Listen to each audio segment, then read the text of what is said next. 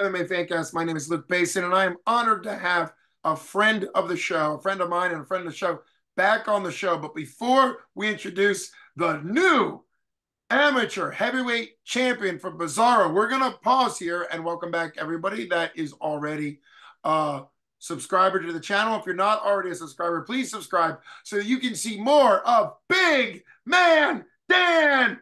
Big Man Dan Albright, welcome back to the show, champ. Great to have you. Hey, thanks for having me. Congratulations, sir. I've gotten to watch a lot of your fights. Wasn't there for this one, but you fought just recently for the Bizzarro heavyweight championship. Let's jump into it. You've already faced off against Cody Gamble before in the 247 fighting championship cage. I was able to be calling the action for that, and it was a great back and forth fight. You ended up winning that one by split decision. How did the championship fight go? What did it feel like rematching against him? And you got a unanimous decision, a better victory in the sense of a split decision is still a win, but obviously you even did more in your rematch against him for the belt. So take it away. Yeah, I mean, it's definitely strange. You don't see a whole lot of amateurs that fight each other twice. I mean, that's pretty weird itself. But yeah, I mean, me and Cody fought back in 2021, went to a split decision. It was a tough match. Uh, and even then, like day of, we thought we were doing advanced rules, and then they told us day of that we're not. We're still going to be doing novice rules. I think that was the biggest thing for me this fight. Like the first round was real similar to our last one. Cody was just kind of trying to hold me against the cage, attempted a takedown or two, but I was able to, stop all that. And the second round, I was able to turn it on a little more, let my striking go. I was able to get him down, and and that was the biggest thing for me is because last time I took him down, but I'm just controlling him, not really throwing much hands. But this time around, I thought I was going to get stopped in the second round because I had him head against the cage and I was just trying to throw bombs. And I mean, and Cody, he is a competitor. I mean, for like the hands that I was throwing at him in that second round, like he was hanging in there. Um, the third round, still the same thing. I just Coach Dan was just telling me to let my hands go. I don't think I let him go as much as I should have, but I was just throwing bombs and we were able to get that victory. Well, congratulations, champ, on getting that victory.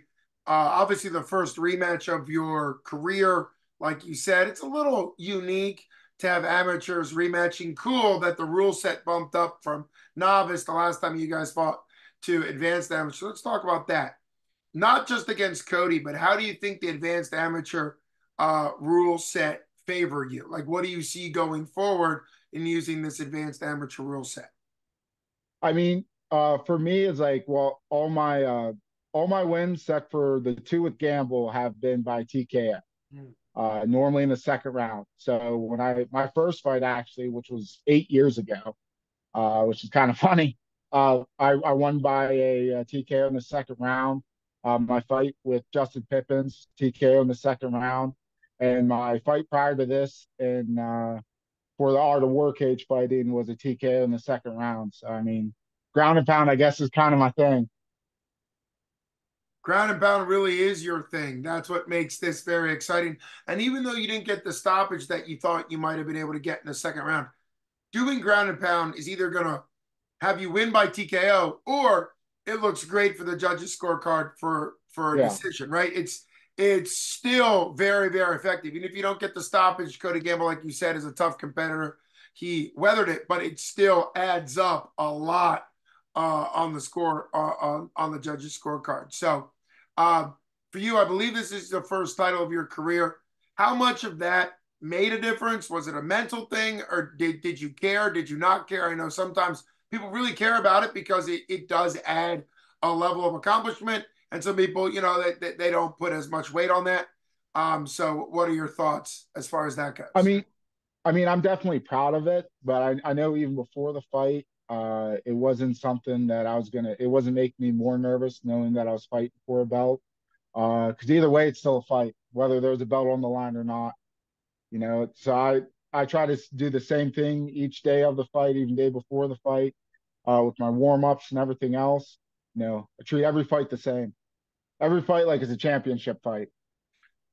Which makes sense. Like that's part of when you went all those, 8 years ago, you were fighting without a camp, without, without a team around you, Coaches, yeah, right? Without nothing. coaches, without a corner. So it's great that part of what makes Gorilla House, the coaching, obviously, champ. I will never get tired of calling Ethan Yeah. Goss the most handsome uh, champ Pennsylvania has ever seen. But anyhow, you are a great example of what having a wonderful gym, great coaches, great training partners like Grill House around you can really do. But another thing that they do so well is I've seen debuters. I called the action of Cam, now the former, the former amateur champ for 247, Cam the Mallrat Algar. I was there when he made his debut. And what's cool about great coaches is they coach somebody who's making their debut or their seventh, eighth fight the same, right? The level, the intensity to be ready, and that's what Cam showed, and that's what you show. That really every fight at this point going forward really is a championship caliber fight, even if they don't all have the title on it. So speaking of that, it's been under a week. And obviously, it's great that you got this win. Your coaches are really good at kind of laying out a game plan. Is the game plan that you take a couple more fights at amateur heavyweight? There's a lot that changes when you go pro because those big boys are now throwing knees and elbow. There's a lot that can happen at heavyweight pro. Obviously, it's a very exciting division. Has there been talk, or is it really just about enjoying the next month and a half, so get through the new year and then figure it out going forward? Because you're obviously a very exciting heavyweight to watch. Yeah, I mean, I know 247's got that vacant heavyweight belt. And I wouldn't mind if that Julian Flannery ever comes back. I'll fight him for that before I end up going pro.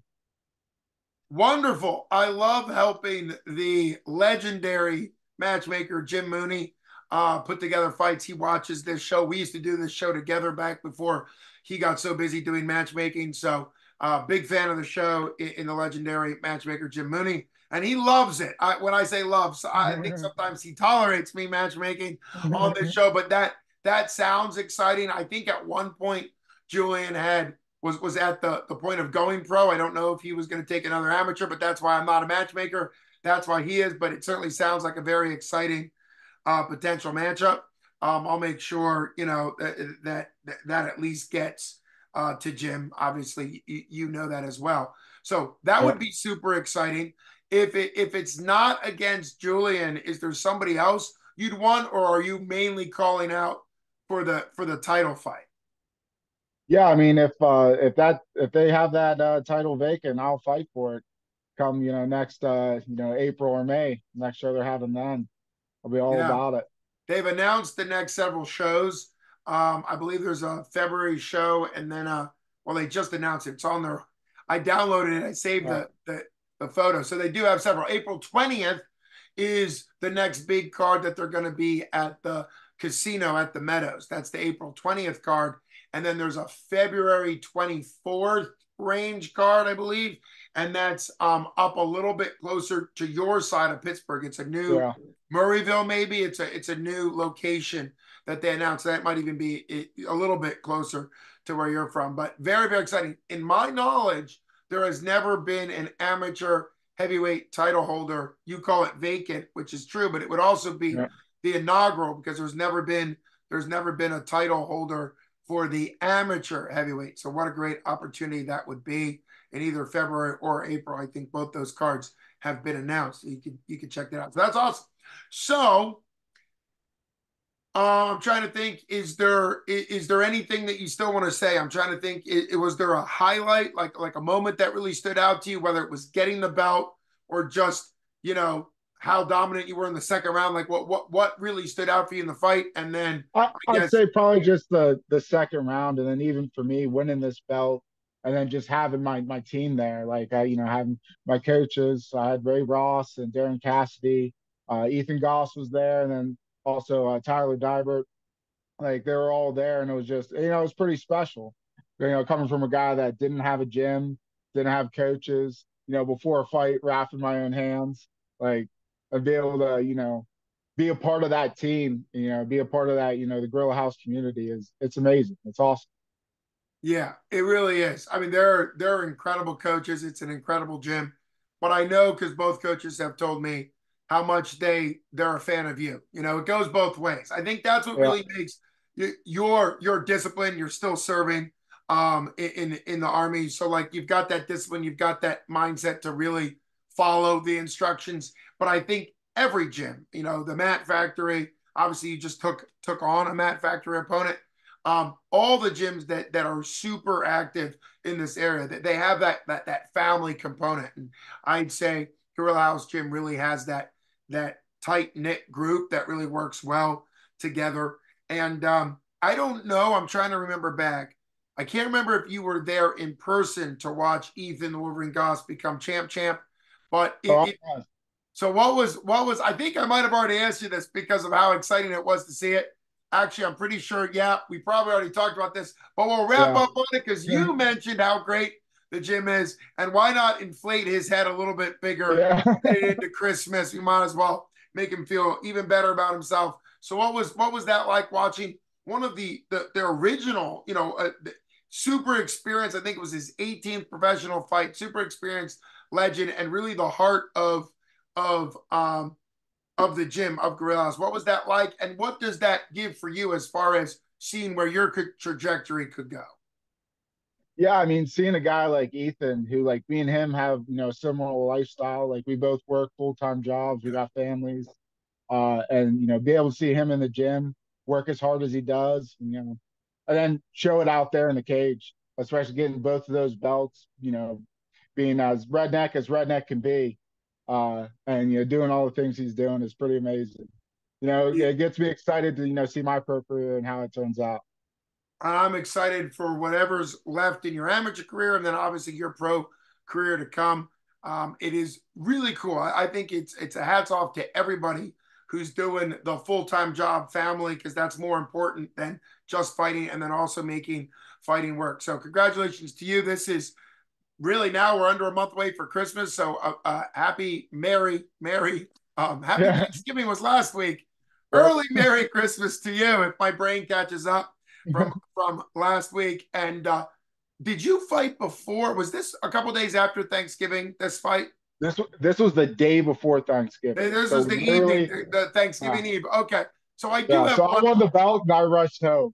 I do have one quick question about that, because I do know that there was that the Thanksgiving Eve fight. What was that like? You're celebrating winning a belt, but you're also getting home to celebrate with your wife and family, Yeah. because Thanksgiving is even bigger than whether or not you won the Yeah. belt. So how was that? I was tired. I didn't get home until 4 in the morning. And my whole thought process is I told everybody at the gym, was like, as soon as the fight's over, we're gonna get our pictures, we're going home. Well, you know what you should have said to your wife when you get home at 4 a.m.? Wake me up when there's turkey to go in, right? Yeah. But don't wake me up until there's food ready to go down. But wow. But that also shows not only your commitment, but that shows your coach's commitment. They all have families, all your corners. So it really does show that tight knit out of Gorilla House. Just an incredible thing. Always an honor to have you on the show. I think you've got a long way to go, because Ethan the Wolverine Goss, not only is he champ, not only is he the person that's fought the most in the 247 cage, even more importantly, he Yeah. is the number one interviewed fighter on this Yeah. podcast. I know that matters to people. And so you have a long way to go, but maybe we'll just Yeah. keep having you back. Ethan has said that he'll keep coming back on the show even when he's in his 80s, just to keep that going. But it truly is an honor interviewing anyone from Gorilla House. And congratulations again. An early Merry Christmas to you and your family. And congrats, champ. You've been listening to MMA Fancast with Luke Payson and the new Bizzarro heavyweight amateur champion, Big Man Dan Albright. Thanks so much for coming on the show. Thanks again. Got it, brother. Take care. Hey,